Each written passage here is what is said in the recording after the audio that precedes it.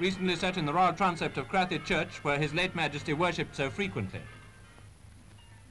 Romany Law on the Yorkshire moors.